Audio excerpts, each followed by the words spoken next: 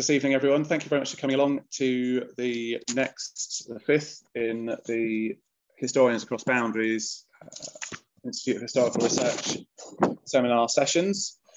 Really pleased that you've been able to come along this evening, and of course that we've got a great lineup of speakers. My name is Mike Asbester, and I am one of the co-conveners of this series, along with Elsa Churchill, Natalie Prithers and Tanya Evans, who are in the crowd this evening, and we're going to have a couple of others joining us as we go. This is part of the work that we've been trying to do through the Historians Collaborate movement to encourage better understanding and working between people who are interested in researching the past. You can find out a bit more, particularly on Twitter, if you use the hashtag Historians Collaborate and the Twitter account at HistCollab, which hopefully somebody can pop in the chat, and also through www.historianscollaborate.com. One of the ways that we think it's important and really hope that we can help that idea about collaboration is by getting to know a bit more about each other in terms of our approaches to the past, including how we do the research that we do. And that is the theme of this evening's session, a day in the life of. And hands up anyone else who has constantly been thinking of the Beatles when they see that. I couldn't get it out of my head. So we've given each of our 5 speakers this evening a brief to give us a short insight into what they do. Some of that might be contextual, some of it might be particularly focusing on the sorts of research that they do and their approach to researching the past. We've asked them, a tough brief this one, to speak for a maximum of 8 minutes, and they will definitely be keeping to that, so thank you very much in advance for that. What I'd really appreciate all of you in the audience, other participants, doing as we go is listening, enjoying, but also thinking a bit about what you're hearing, how it relates to your experiences in terms of researching the past and the sorts of research that you do. Some of what you hear may be very familiar, some of it may be very different. And it's those sorts of similarities and differences that when we go into the breakout rooms after the speakers have had their bit, that we'll be asking you to think a little bit about and have a bit of time to discuss. I suspect that we're going to find that we've all got more in common than not, but let's explore that this evening. So after the speakers have done their bit, I will pop us into breakout rooms for a bit of discussion, and we will then come back together for about 10 minutes probably, and making sure we end by 9:30 this evening. Hopefully that sounds okay. I think this is going to work nicely. We're going to take each of the speakers in turn. We've gone alphabetical by first name. So that means that we are going to start with Keira Gomez. I'm going to introduce each of the speakers very briefly before they do their bit. So Keira is an independent scholar with a master's from Birkbeck. And Keira, I meant to check this before we started. Have you started a PhD or are you in the process of applying for a PhD? Yeah, I'm in the process of applying. Thank you. I thought I'd seen that somewhere. So great stuff. So her research focuses on all sorts of really interesting things: family folklore, the ways in which traumatic events echo across generations and shape people's life practices, the ethics of writing history, new ways of using oral history, and more generally, histories of crime and conflict. One of the reasons why we're particularly keen that Keira come along this evening is that she's contributed to a number of collaborative events like these in the past as a participant, and her discussion, so this is going to sound tremendously pressurizing, Keira, the contributions she's made have been really interesting and really insightful. So we thought that she'd have a lot to add to this. We've asked Keira to think a bit about the family historian's perspective in particular, but also where that might fit in her more rounded picture as a researcher. And with that, Keira, over to you. Okay, thank you. I'm just going to share my screen. I'm assuming everyone can see that. Okay, so I'm talking about how I use family history in the work that I'm doing at the moment. So this is a photograph of Shepton Mallet Prison in Somerset, where 18 American servicemen were executed by the US authorities during the Second World War. Each of them had been convicted of either murder, rape, or both. And as Mike said, I'm looking at the ripple effects of those crimes and the executions on the subsequent generations in the families of both the perpetrators and the victims. So, I mean, I'm interested in the transmission of trauma across generations, how stories are passed down, but how that structures identities, specifically like family identities. And it's interesting because even when stories are not told widely within families, there is a hierarchy of sort of who knows what, who gets told what. And it's really interesting in the context of family history that the advent of online family history websites, DNA testing, has meant that people are finding out things that they weren't ever supposed to find out. And that's kind of been a really interesting side thing from my research. So I rely really heavily on oral history interviews with the descendants. And I prefer to reach out to people on ancestry.com, where they have the person I'm writing about listed on their family tree. And I can usually tell from their family tree if they know what happened to the individual. And I do prefer it when they know, because otherwise I kind of lumber in with my big historian clogs on and trample all over everything. But I usually open my first communication just by explaining that my priority is that they be made aware of what I'm doing, mainly because I want to avoid things like this, which is a story I was told by the niece of a teenage murder victim. Yeah. So she told me that there was a short book about murders in Kent published some time ago that included B's murder. I mentioned it to Mum as I didn't want her to come across it without warning. I got Mum to telephone my aunt to warn her, found out that my cousins had never been told the story and neither had my two brothers. So they all had to be informed before they saw the book in local shops. Sometimes I am politely told to go away, which is fine. And I have made the decision not to include some stories, either on the basis that the family don't want to be involved, so I just won't mention those specific cases at all, or if I feel quite uncomfortable about reaching out to them, full stop. So the first thing that I do is I construct a family tree of each person that I'm writing about, quite a basic one. I use Ancestry, Find My Past, Roots Island, probably others. And I do this before I even begin contacting families, because there's often context that I need to be aware of. Each family is obviously different, and I don't want to swoop in with my own script and not engage with their specific circumstances. And I think the most dramatic example of this is a murder case that I'm researching that took place in Belfast. And I built this really basic family tree, and then I set out to search the newspaper archives. So I usually use newspapers.com for American families, and then I use the British newspaper archive for families on this side of the pond. But within a few hours of looking at this family, I found that my victim wasn't the first or last violent death in the family. It turned out that his father, so the murder victim's father, had been shot during sectarian violence in the 1920s, died of septicemia. His brother was shot but survived. His aunt was raped as a teenager. Two cousins burned to death in two separate household accidents, 20 years apart. And then there was the nephew and also a great nephew who died in active service with the IRA.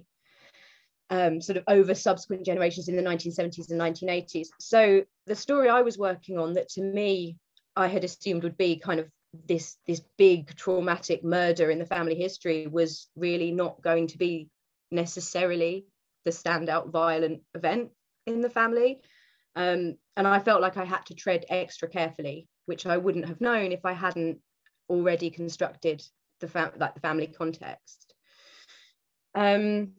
Sometimes, quite often, I find that I am bringing new information to the descendants, and usually this has been well received, because I think when it comes to family secrets, things that have been kept quiet, they do leave a residue, sort of like the faint whiff that something's not right. And subsequent generations are aware that there is a something, even if they don't know what it is. So unpicking that secret together as a team is quite useful for them as well as for me. It explains certain peculiarities that they'd long wondered about. And one descendant told me, I never knew my grandmother had a younger brother until I was in my late 30s. We never were told anything at all about his military duties or how he died. I wish I knew more and would love to hear what you do know, because honestly, I'm looking for information on my grandmother's side and I have nothing. And obviously this is where using ancestry.com is really helpful, because the people I'm talking to are automatically already interested in their family history. So she later went on to say that after she'd spoken to her mum, she'd found out that the grandmother had talked about her little brother like he was more of a hero killed in England, not such the bad guy. I know that the family here were prideful people. It was a small town he was from, and the entire family were involved in the cover-up of how he died. She was completely blown away. She said, thank you for reaching out. So I'm trying to work collaboratively with the descendants as I go along, without too much of a hierarchy of historian and subject. But as I grow closer to the cases, I do get quite protective about how they're used and how they're misused by other historians who want to make a wider point. So an example of that is that there was a girl, probably the worst case that I've written about, a 7-year-old girl who was murdered in County Tyrone. And a lot of historians have talked about it as if these glamorous American soldiers had arrived in Ireland, and that the local kind of country bumpkin population had been confronted by these Hollywood figures. But by using the census and naturalization records and passenger lists, I found that actually the little girl had been born in the US, that her parents were Irish, but had briefly emigrated to the States and had lived in Manhattan and Brooklyn, and had then come back to Ireland, whereas the perpetrator was actually from middle of nowhere, Ohio. And I think when I read the way that other historians have dealt with these cases, they don't have that family background knowledge. And so they're kind of accidentally misrepresenting in some cases. But I mean, I don't approach in a vacuum either. And there has been occasions where I've really disagreed with some of the descendants' kind of perspectives. So that's been really difficult. And I know I'm running out of time. But I think one of the most difficult things about writing this kind of history is trying to balance the perspectives of the descendants, my own perspectives, doing some historical research and contextualizing without going down complete rabbit holes, and also balancing my actual paid job. So there, I will stop there so I don't go over my time too much. Thank you. Brilliant, thanks, Keira. By my making, you're pretty much bang on. So thank you, that's great. And yeah, really important point at the end. Well, loads of important points in there, which are really helpful. But that one about balancing the day-to-day job versus research and everything. Yeah, lovely. Thank you. That's a really helpful start for us. So we're going to move straight on into our second presenter, Margaret Makepeace. So Margaret's the lead curator for the East India Company records at the British Library. She's worked with the collections in the India Office records since 1979, and her work's included development of online archival catalogues and of digital document collections. She also manages and contributes to the British Library's blog Untold Lives, which is, hopefully you're all familiar with it, but there's always some fascinating stories in there, again, looking at the overlooked and often the marginalised. One of the particular reasons why we're keen to have her along this evening, as well as that experience, is as a qualified archivist, so to lend the archivist's perspective and for us to get some sense of what research as an archivist might entail. Margaret, over to you. I'll just share my screen if I can. Is that okay? Can everyone see that? Yep. So this evening I'm speaking about my work as an archivist at the British Library, but my interests overlap with the fields covered by the other speakers. I have a PhD in economic and social history, and I'm also a keen family and local historian.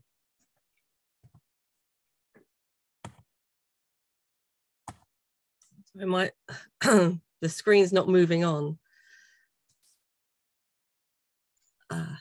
Margaret, if you click the mouse, have you got a mouse there? Yeah. Sometimes I find it, if you click that, it will do it, even though it won't do it with the yeah, thank you. So, as Mike said, my job title is Lead Curator, East India Company Records. The East India Company archives are part of the India Office Records, which are a body of public records covering 9 miles of shelving at the British Library at St Pancras. We have records for the English East India Company, 1600 to 1858, the India Office, 1858 to 1947, and more than 5,000 collections of private papers. There are also 40,000 maps, as well as prints, drawings, paintings, and photographs. The National Council on Archives identified these priorities for the UK's archive profession: stewardship, access, and creating partnerships. So a typical day for me could encompass working on any or all of these, inquiries from colleagues and the public, and providing advice to individual researchers, cataloguing projects, digitisation projects, both commercial and non-commercial, acquisitions and outreach activities, talks, exhibitions, developing and maintaining relationships with stakeholders, and blogging.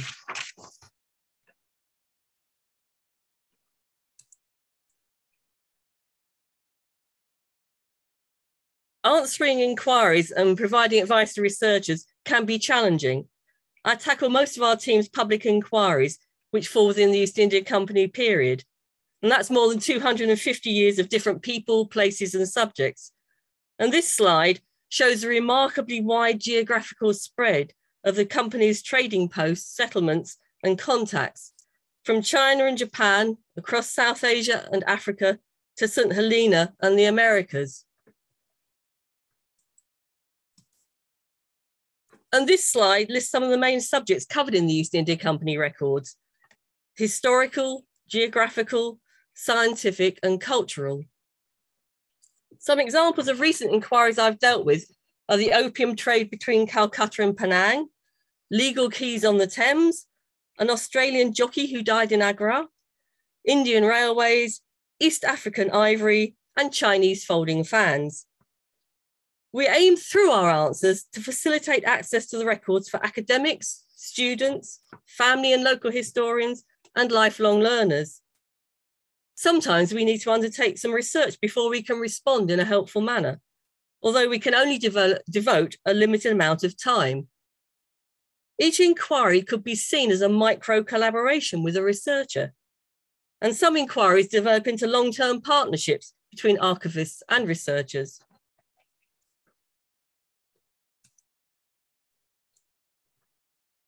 Archivists control physical access to documents, and we flag up items needing conservation treatment, foliate loose materials, and repackage records. But we also give access to complex sets of records through cataloguing, trying to cater for current users and potential new users. I oversee cataloguing projects which increase or improve the data on the British Library's online catalogues, explore archives and manuscripts, and the India Office Family History Search. At present, I'm supervising the cataloguing of papers from the Political and Secret Department and the Accountant General's Department and Indian Navy service files, and the addition of new entries to the India Office Family History Search for Indian soldiers and their families and East India Company sea captains. In-depth cataloguing is resource intensive, but of long-term benefit on a global scale. It is also the first step in preparation for digitisation projects. I work on both commercial and non-commercial digitisation projects. Adam Matthew Digital has a growing East India Company document collection, and Find My Past hosts many biographical sources from the India Office records. Both are subscription sites, but free to access in the British Library reading rooms. I also collaborate with the team behind the Qatar Digital Library, which makes copies of India Office records relating to the Middle East freely available online. We also add records to the British Library's digitised manuscripts portal, for example, the letters of William Adams in Japan to commemorate the 400th anniversary of his death in 2020. I deal with acquisitions for the India Office private papers. We have a small budget for purchasing documents and receive regular donations of papers from members of the public. I watch for items being offered at sale at auction and by dealers, and put together assessments for items of interest. I liaise with donors over their deposits. We have strict due diligence rules about establishing provenance for acquisitions, which apply equally to all items, whether purchased or gifted. The slide shows one of our recent purchases, an illustrated letter written by Thomas Machell, a traveller and planter in India, whose journals we have held for some years. The catalogue entry on the right relates to the substantial collection of Rayburn family papers, which have been donated to the library by a descendant, with another tranche just arrived and waiting cataloguing. Outreach activities encourage access and the creation of partnerships. I give talks and write about the East India Company records. I advise on suitable items for exhibitions at the British Library and elsewhere. I serve on the Council of the Hacklet Society and act as Society Archivist. And I liaise with the Brick Lane Circle, who have been running projects on the East India Company since 2007. My main outreach activity is managing, editing and writing on the British Library's Untold Lives blog, which shares stories from the past about lives that have been overlooked or forgotten, or little known aspects of famous lives. Somebody once misheard the name and was very disappointed to learn that the blog was not actually called Untold Lies. The blog was initially inspired by the interesting and amusing stories we came across in the collections. We believed that they would have a wide appeal and could inspire new research and encourage enjoyment and learning. We post twice a week on what a colleague once called a potpourri of subjects.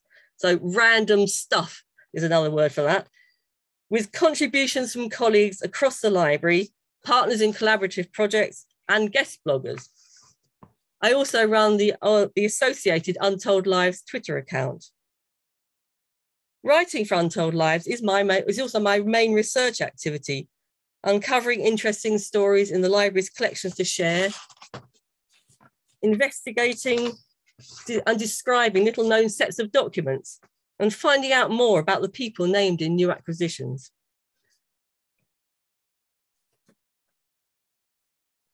And I'll end there, and I'll just share our email address in case anyone would like to get in touch with me or any of the India Office Records team if something here has sparked your interest, or if you'd like indeed to offer me a guest blog.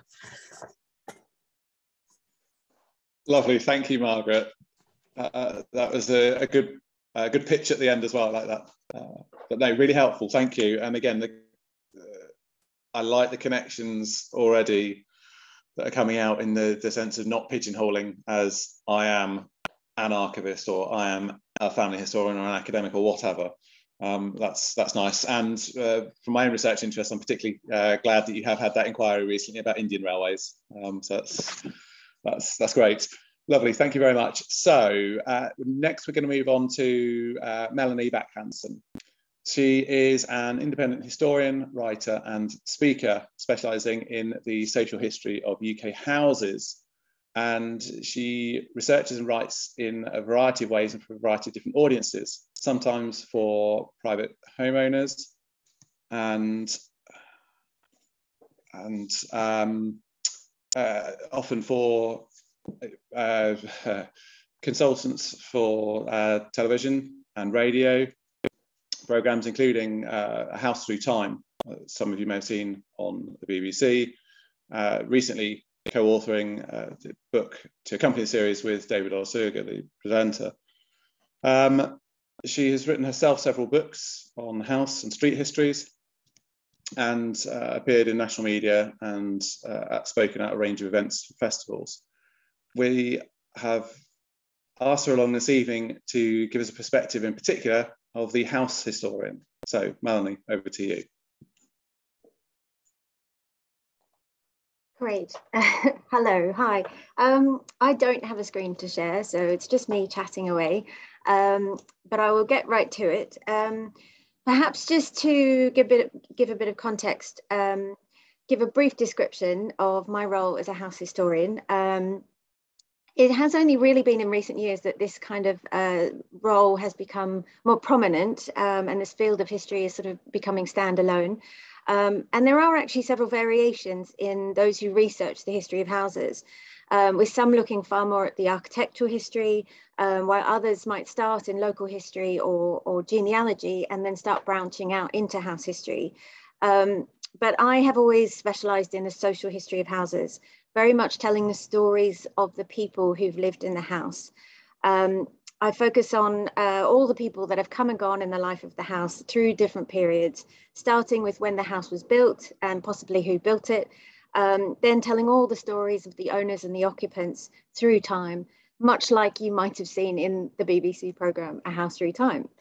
I am freelance, and most of my clients are private homeowners or corporate clients. Alongside this, I give talks and write articles, and as mentioned, I also work as a consultant for radio and television. I also occasionally tutor the house history module for the University of Dundee. This way of working means I'm very much guided by budgets and time limits, depending on the parameters of each project and the desires of each client, particularly with homeowners, where a house history can range from a brief report of a few pages all the way through to an entire book.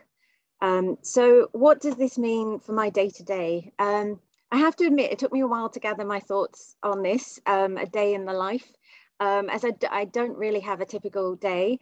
It's always different. Although the subject of house history research remains the same, every house and every project will be different. It can depend on the location of the house as well as its age, but also the depth of research that's required, depending on the budget of each client and the purpose of the research. Firstly, the location can be a huge factor, as most documents related to house history will be based in the County Record Office or the town, city or borough archives where the house is situated. But then, like any research, there are options held elsewhere. For example, I researched a former vicarage in Hertfordshire, but it was formerly part of the Diocese of Lincoln, so the church records were in Lincolnshire. I researched a house in Gloucestershire that used to be in Worcestershire, but actually the ownership records were in Birmingham. London houses can have collections in the London Metropolitan Archives as well as the local borough archives. I'm currently researching a house in Salisbury, which was formerly owned by the cathedral. So archives are held both in Salisbury and the County Record Office in Chippenham. And then, of course, there are other documents in the National Archives as well as the British Library, and others such as estate ownership collections, church records, etc. It's all fun and games, lots of traveling around. And I do love it, but it can add hours, if not days, to the time it takes to research a house. The recent pandemic has also meant that archives have reduced opening times. But one of the additional challenges has also been the need to pre-book appointments, but in particular to pre-book documents. In a lot of cases, house history research will be guided by evidence found in other sources. So it becomes a fun game of trying to pre-order documents based on information you don't have yet. So there you are. But to give you a glimpse of my day in the life, I recently finished researching the history of a house in Gloucestershire, while starting research into a house in Fulham in London, another in Belgravia, and another in Salisbury.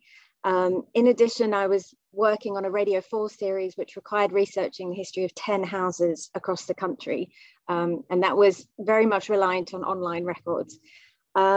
The research in Gloucestershire required pre-ordering as many documents as I could within the limit of 10 documents a day, Although thankfully the Victoria County History had wonderful references, which gave me very big starting points for the documents I needed.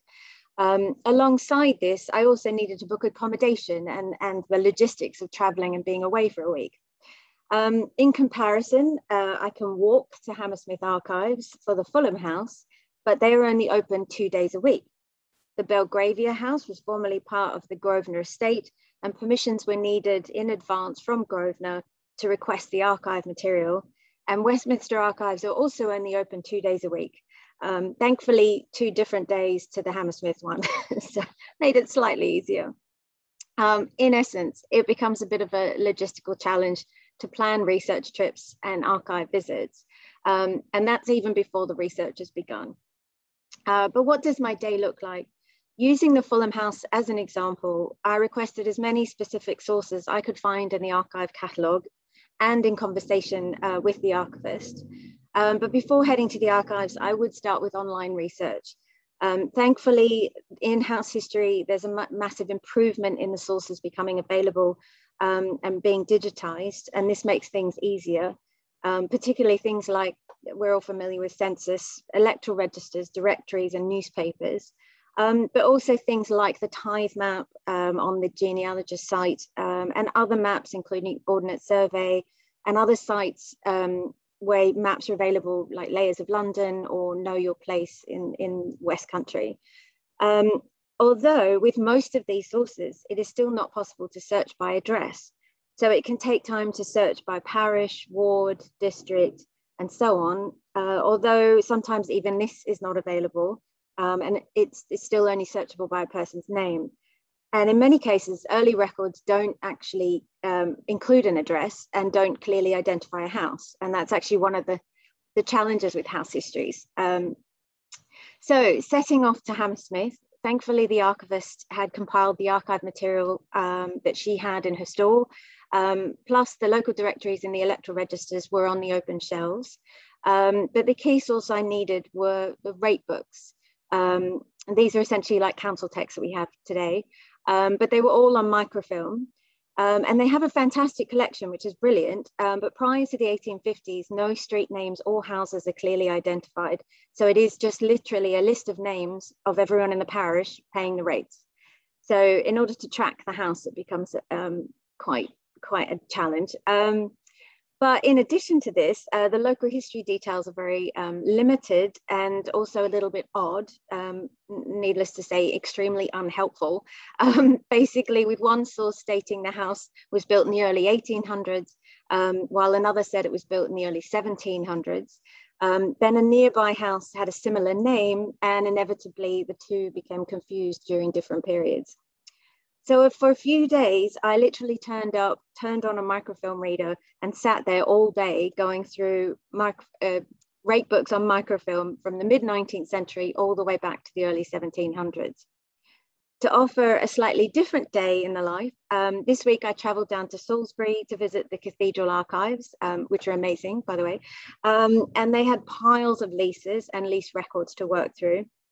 Although again, the houses were not clearly identified until later in the 19th century.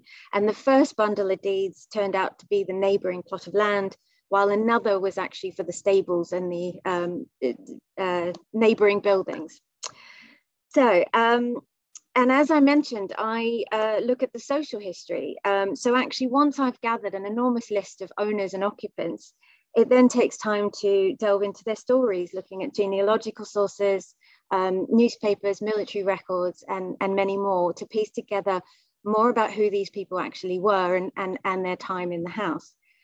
So while the sources will be similar, deeds, maps, census, rate books, etc., each house will be different based on the age of the house, its location, as well as what records survive.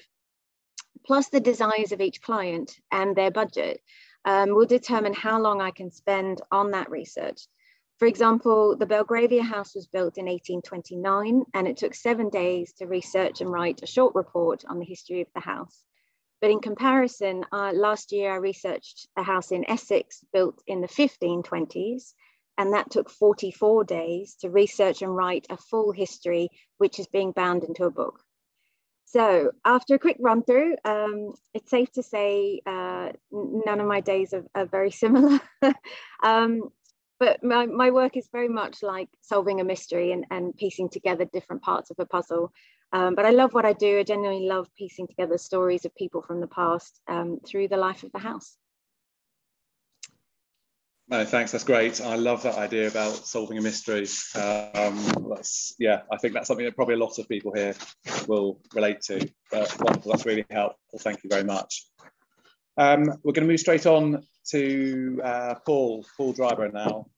He is a principal record specialist at the National Archives at Kew, specialising in medieval records, particularly those relating to government and society in the British Isles in the 13th and 14th centuries.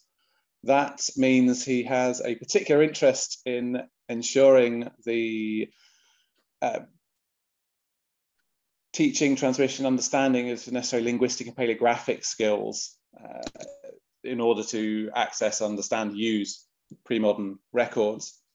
Paul's a co-investigator on the Arts and Humanities Research Council funded project, The Northern Way, which is looking at the role of the Archbishops of York in the 14th century, and is producing and will continue to produce a really fascinating, important resource for all sorts of research, but including local history, in that case in the medieval north of England. And it's with a local history hat on that we've asked Paul to speak to us this evening, particularly as he's currently the acting chair of the British Association for Local History. So Paul, if you could give us your perspective on a day in the life of the local historian. Okay. Hi everyone, thanks for having me. I should also add that I like a hat. So not only am I work at TNA and I've got the BALH hat, I'm also Honorary Secretary of the Lincoln Record Society. I'm one of the General Editors of the Pipe Roll Society, and I'm President of the Mortimer History Society, which is like a local history society for the medieval marches of Wales. So I have many different varied jobs. And I think as Melanie was saying, and everybody else has been saying, no 2 days are the same. My job, my life, my research life is very varied, as are the people, the places, and sort of the communities that I have to deal with on a daily basis. And I think for me, and I think for others have said, that's kind of the joy of the role. In many ways, it's the variety, both in what you do, but also the things you come into contact with. So at TNA, kind of from a local history hat on, everything we do, sort of research does permeate every aspect of our work. And we have to fit in, as I'm sure Margaret will tell you, have to fit into our research strategy, into Archives Inspire. So although our collection is national, in the sense that it's the collection of UK government or the English Royal Government going back to Doomsday and beyond, we also have many, many collections for which, there is a massive local history element to it, and also vice versa, going out from the local into the national. But all the collections I work on, generally speaking, because they are the medieval or the pre-modern ones, I think at TNA, and at TNA pre-modern is kind of 1782 and backwards, because 1782 is when the Home Office and the Foreign Office are set up. So everything before then we count as pre-modern, and of course that does require some specialist skills that a lot of members of the public wouldn't necessarily have, a lot of research students don't have.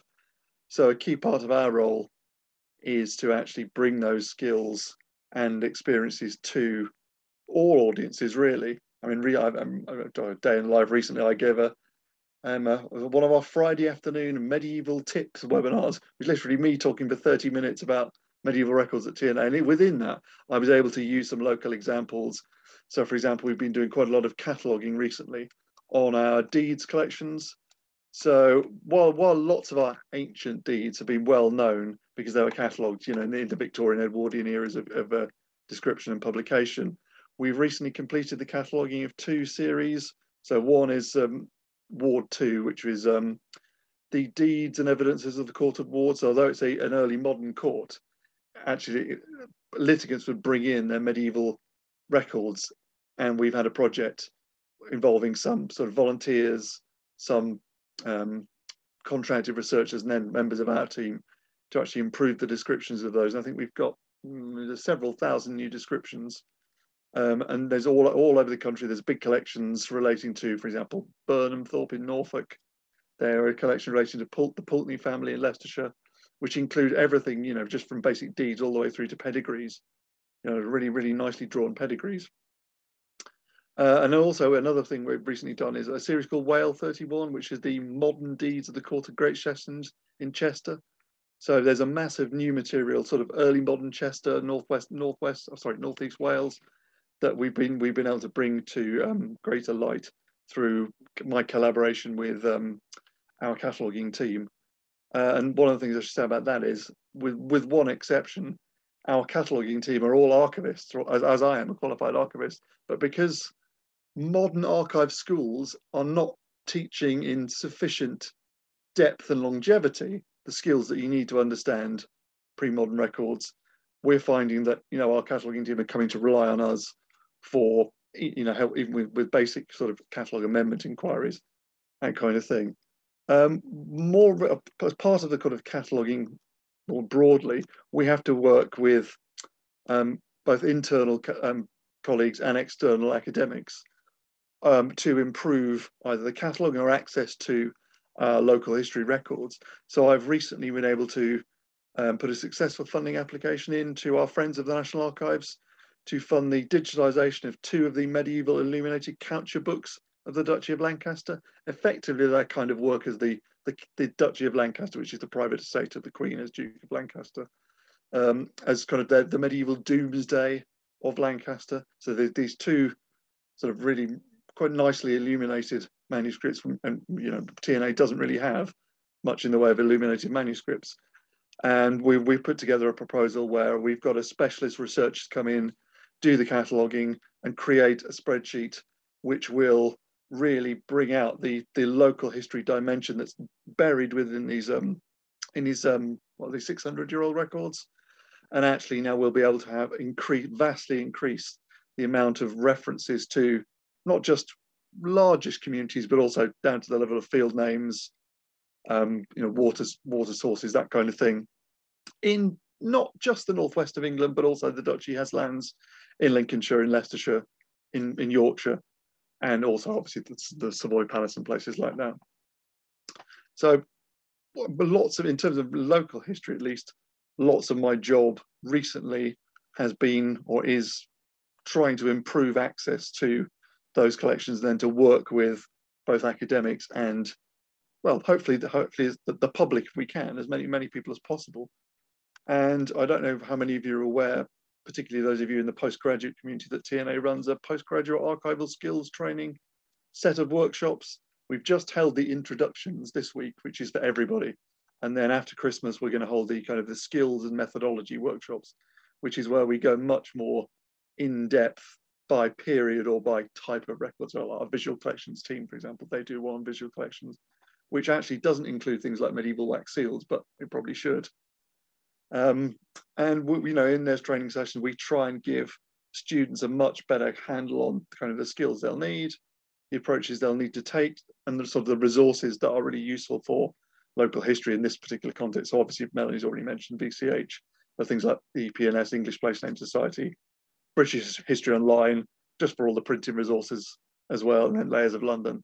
But I should also do a plug for those of you out there who are fans of taxation records. The E179 database is one of the great resources out there for local history, because although you can't search it by person, even though of course all the records are, you know, a lot of the, particularly the assessments of individuals are a great resource for family history and local community history, but you can search by place and actually build up a great picture there of local communities through time, basically from around 1200 to 1700. And I really should make a plug for that. Did you, I mean, I don't know whether you wanted me to say anything about the Northern Way project or whether I've run out of time. You've probably got 30 seconds left. Do you want to get something in quickly? So this is a big AHRC project. It's just coming to an end. It's literally a new web resource, which is part of the York University's Archbishop's Registers project, where we've literally created new descriptions of the registers of the Latin registers of the Archbishop of York from 1304 to 1405. They're searchable in English now. And they're also linked with descriptions of relevant ecclesiastical records at TNA to hopefully build a totally new interpretation of the history of the Northern Church and its intersection with government. So. Brilliant, thank you, Paul. That's really helpful. Again, that capturing that variety of what you were doing. Again, particularly nice to hear fans of taxation. Who doesn't like a good bit of taxation? And I say that as someone who's researched and written on 19th century taxation forms. So there we go. You found a fan in me. Marvellous. We are going to move on to our final presenter this evening, Tanya Evans. She is the director of the Centre for Applied History at Macquarie University in Sydney, Australia, from where she joins us. So early morning there for her. Thank you very much, particularly for doing that. Her research focuses on family history and public history. Some books include Family History, Historical Consciousness and Citizenship, which is out next year, and Fractured Families, Life on the Margins in Colonial New South Wales. She's recently started a new project with family and local historians and archaeologists in the Blue Mountains in Australia, and is one of our co-conveners for the Historians Across Boundaries seminar sessions and part of the Historians Collaborate Collective. We've asked Tanya to say a little about the perspective of the academic historian. Tanya, over to you. Thanks very much, Mike. And it's can you hear me and everything? Can you see? Yep. Yep. Oh, fantastic. I was going to say, it's been brilliant hearing from all of you. I can't tell you how helpful this will be as a teaching resource. So I've got my researcher hat on, but also my teacher hat on as well. And it's great. And as I said in a tweet I was just sending out, these seminars have been one of my huge joys this year. So it's great to be here chatting with you all again. So I'm here to talk about being an academic, which I've done quite a bit this semester, because I've been trying to demystify what being an academic is for lots of our Masters of Research students. And I think they often come into high degree research with sort of fantasies about what academics actually do. I am a 40-40-20 academic, like lots of my colleagues. I imagine, Mike, are you a 40-40-20 academic as well? This is a model that is, yep, you are. This is a model that lots of academics have been structured by for some time, but it's a model that is increasingly under threat. Our teaching workloads are rising, and it is becoming much harder to combine our teaching and our research selves. I'm also a level D. I'm an associate professor of history, so my capacity to research has transformed dramatically over the course of my career. I got my PhD from the University of London in 2002. I moved to Australia in 2008, where I was appointed as a level A because I was a research fellow. And this was a little bit, because I was a research fellow, it's a little bit like doing a PhD. I spent 3 years just immersed in research. And now as a level D, 40-40-20, my capacity to research is much diminished. And I'll talk a little bit about that in a moment. And what has also changed as a result of COVID and the sort of increasing financial kind of retrenchment of universities means that also we used to have dedicated research time. So every 4 years we would be promised a semester off teaching to allow us to undertake our research and to write our work. OSP has been on hold for 2 years. I was one of the lucky last to come through with OSP, and I actually wrote my last book on family history, funded by a sabbatical, and during 2 periods of OSP. I started the research in one of them. 4 years later, I wrote up that research. So it was really important time for me to undertake my work. And OSP now is becoming increasingly competitive, and you have to have a very, very strong track record in order to obtain it. So these are things that have really transformed academic life in the last couple of years. And that transformation has happened very, very quickly. I think it's worth mentioning because, again, people have these fantasies about academic life that aren't necessarily true. Now, last week, I posted on Twitter that I was off to my first archival trip in 4 years. 4 years, what kind of historian am I, for goodness sakes? I couldn't believe it had been 4 years since I've been in an archive, and partly that was because of COVID. You know, as Melanie was talking about, you know, our capacity to enter archives has been much reduced in the last little while, but it also is a sign of my location in the academic spectrum as an associate professor. I am often leading research teams, and I have wonderful research assistants that I manage and do a lot of my archival research for me, which is both brilliant but also a bit sad because I don't get to go to the archive. So I was incredibly excited that I went off to the Blue Mountains Historical Society last week and immersed myself in the archive, and I hope to get back there soon. But it's actually also a sign of how my research has transformed. I started off as my PhD was on 18th century London, and it was entirely archivally based. Now, a lot of my research, partly because I have less time to do my research, involves an entirely different methodology. I do a lot of survey work. I do a lot of oral history work. I do much less archival work, which is much more labor and time, well, not more labor intensive, but it's much more time intensive, and it requires trips that I might not be able to do because of my other commitments. And I've got 3 kids and a dog, and my capacity to travel isn't as free as it was when I was younger and without children.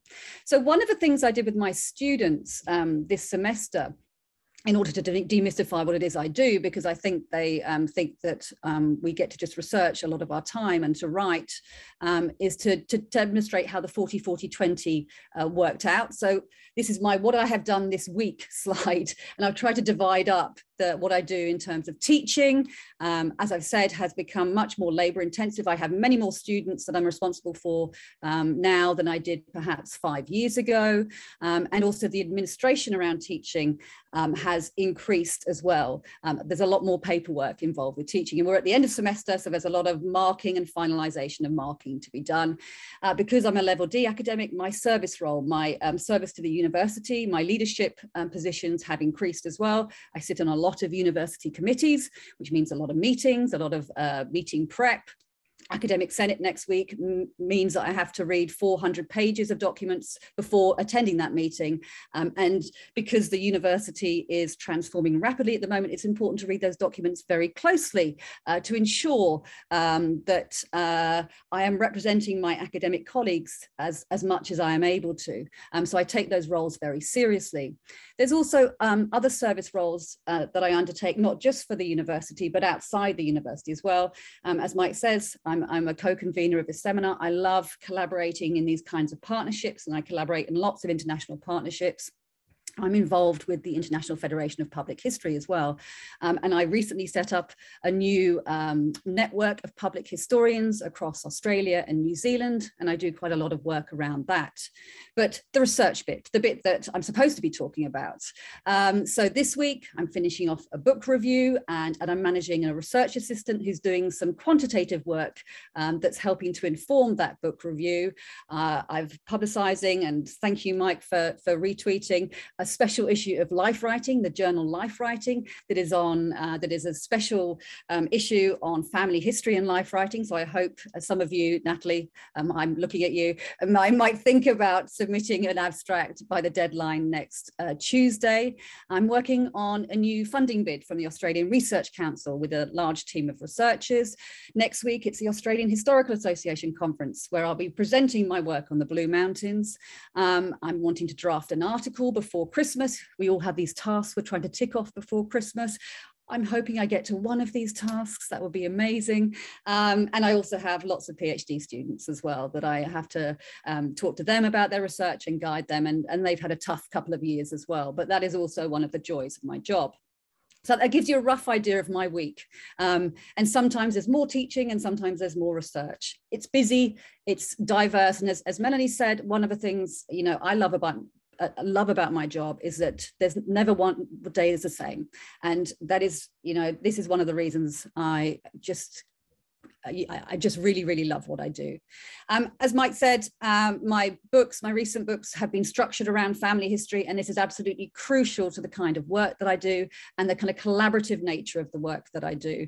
And my current Blue Mountains project involves going off to the gorgeous Blue Mountains. Most of you, I imagine, have not been there, but it's a spectacular space. And what we're doing in that area, I'm working as part of a large team of archaeologists, social historians, oral historians, and historical archaeologists, as well as our consultant historians who work in the Blue Mountains on various sites, the Blue Mountains World Heritage Institute and the National Parks and Wildlife Service, to bring to life a history of a forgotten shale mining settlement in the Blue Mountains. So the Blue Mountains are now renowned for their beauty. They're an area, it's a World Heritage Site, UNESCO site.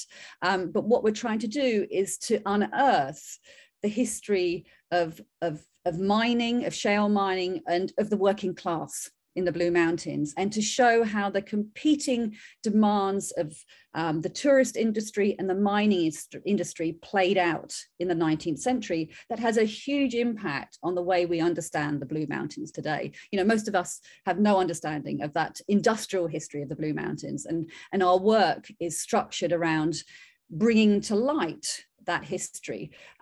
These tiny settlements of miners in godforsaken homes, in desperately damp, desperate conditions. These alcoholism is rife through these settlements, violence is rife through these settlements. Industrial accidents, there's a wonderful history of the railways that is coming out in this history as well. Mike, we've got to mention the railways whenever we can.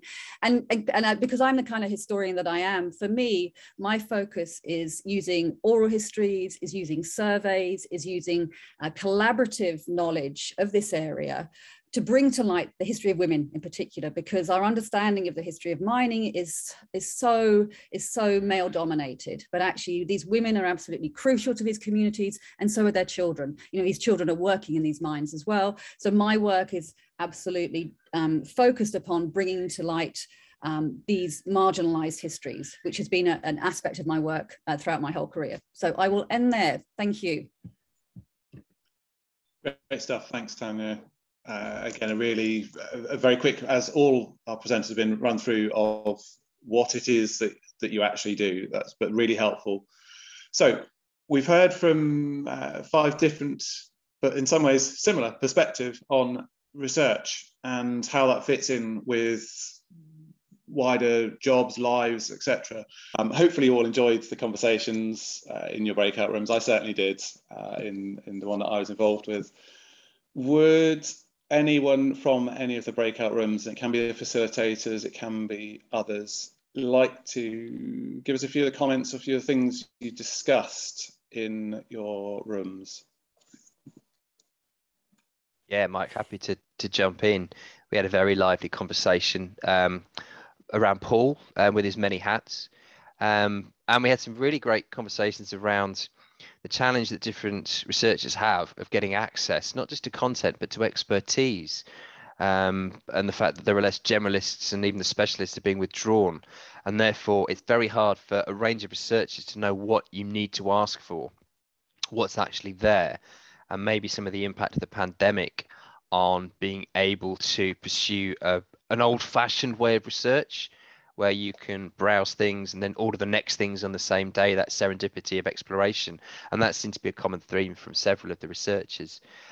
We also explored, with Zoe actually was on the call, some of the impact of training, who's just completed a course of study as an academic, but looking to go into the profession to help other researchers, and the fact that maybe we need to look at different skill sets coming into organizations to maybe have a broader range of voices from the researchers being reflected into the way we run and set up the research institution, so that there is a greater sensitivity to research needs from across the board, rather than a sector focused, an archive is for archivists, run by archivists, which I think we've seen beginning to change as our demands shift.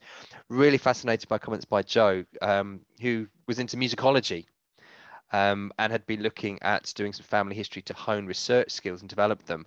But this sense that her research was to be able to perform music, but actually for many of us it's about a different sort of performance via writing, performance via presentation, performance via a television program, which got us threaded into how we can inspire another generation through some of that light touch research, but with incredibly creative ways.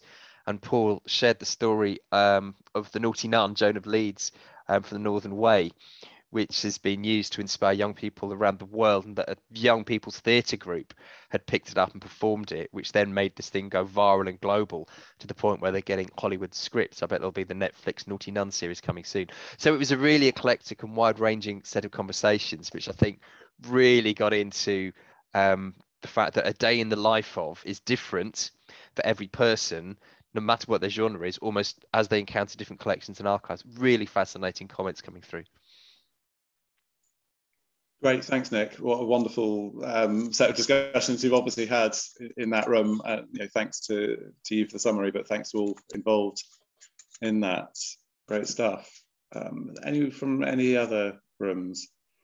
Oh, I'll go next. We had a small group, and a lot of the presentations really resonated with our lives, and particularly the variety and the juggling.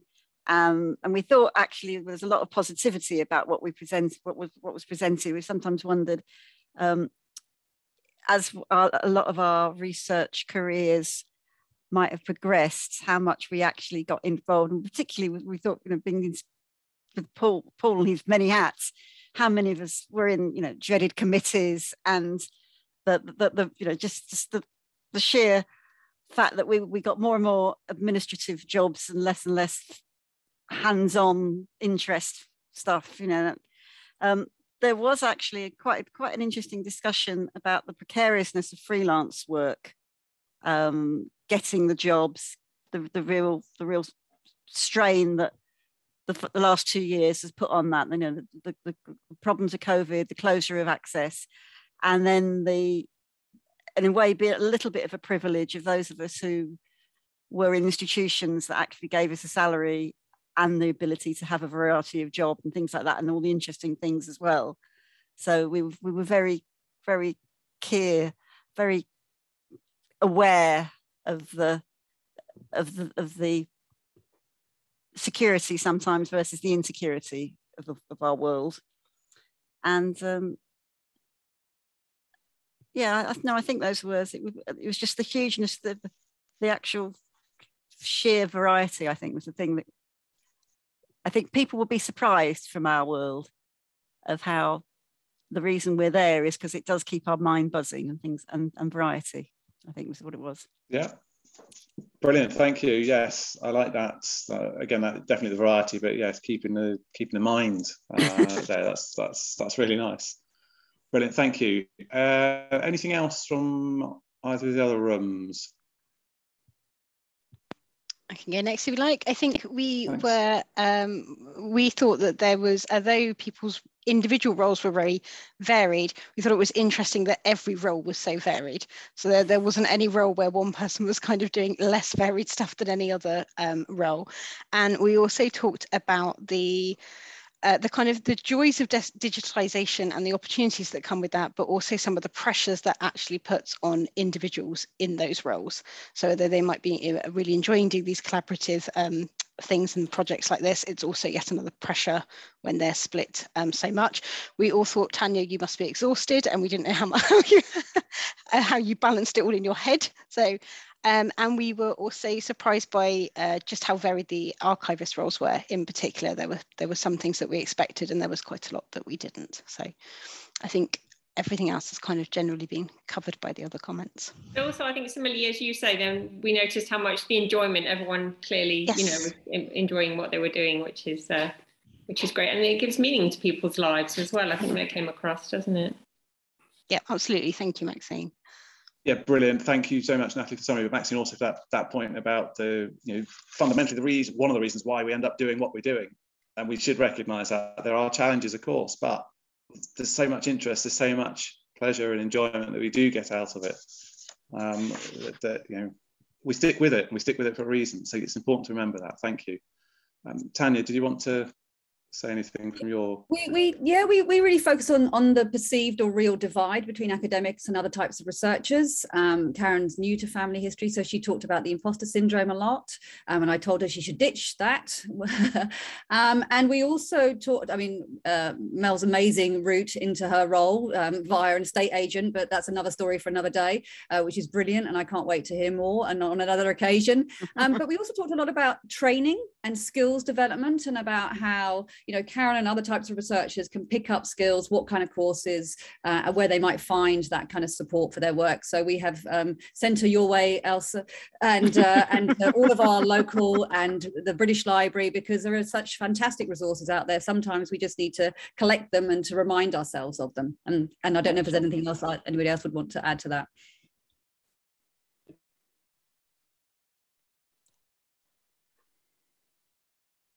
That sounds like okay, great summary. Yeah, thank you. Again, really, really nice there. And yes, imposter syndrome, I suspect we all suffer from it in some way, shape or form, unfortunately.